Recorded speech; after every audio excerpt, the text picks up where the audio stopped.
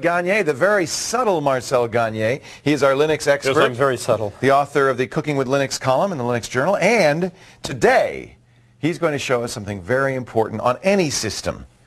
Even though Linux is incredibly reliable, very robust, you still have to back up. Yeah, well, you still have to do that sort of thing. No matter what. In fact, I've heard more than once somebody saying, well, I don't have anything really important on my PC. Have you heard this? Yes. I don't have anything really important. Yes. And then something dreadful happens and they go, but I had like 3 years worth of emails and it was really important. Bookmarks, saved games, emails. There's lots of stuff that you may not think of that is very important in the system. So Linux, does it have a built-in backup utility? Actually, there are tons of built-in backup utilities right off the bat. As usual with Linux, it comes with a lot of software. Yeah, there's a lot of software that comes with it. And of course, there's the ever-popular command line stuff, tar, CPIO, which businesses will use, like people working in the server room in the background. Those are really designed originally for tape backups. For tape backups, but almost anything else. I mean, you can write to disk, you can write to a USB drive that you got plugged into the side of your PC.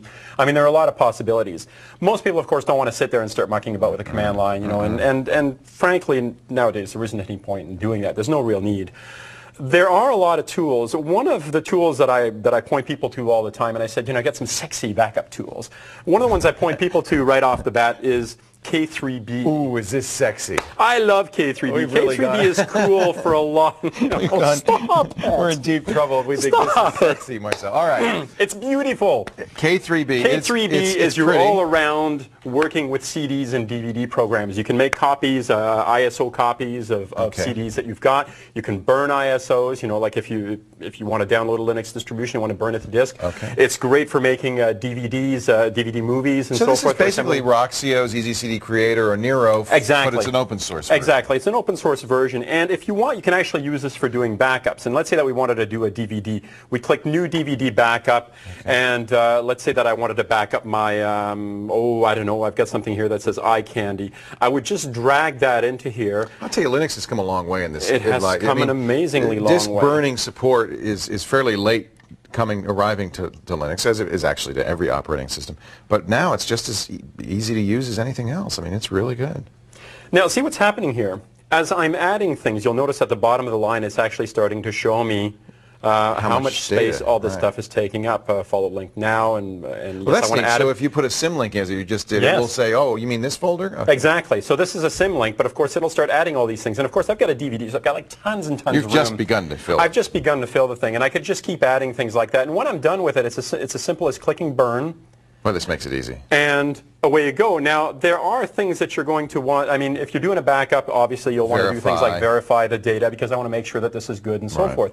So this is actually a great way to do backups, you know, when you think about it. K3B, and that comes pretty commonly with most distributions? Any desktop that's running KDE or any distribution that's running KDE, Kubuntu is going to have it already in it. It's a great little program. There are, however, other programs that you might want to take a look at, and I'm going to show you another one right now.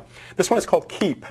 Keep stores data in a keep. And a data, by the way, could be, again, an external USB drive. It could be a network drive. So Keep doesn't have to be local. It could be anywhere. Exactly. No, actually, it has to be local, but it could back up anywhere. I see. Okay, so you're not backing up to a CD or you DVD or anything like that. And then you move it to a CD? No, it can. You can back it up to a CD later if you want to do. But the idea behind Keep is you've got a little program that runs in the background that does backups on the fly as you go along all the time. I like so that. It's always backing up your data and taking care of it for you and so forth. And of course you can, and adding something to your backup is as simple as going through this little wizard. So you click what directory for backup. Well, I want to back up. Every time you come in, I always think, boy, Linux has really matured. I mean, this stuff looks beautiful. It is, and this is simple stuff. Now, Keep doesn't come with your desktop. You'll have to go download it, but it's free. It is. It's free.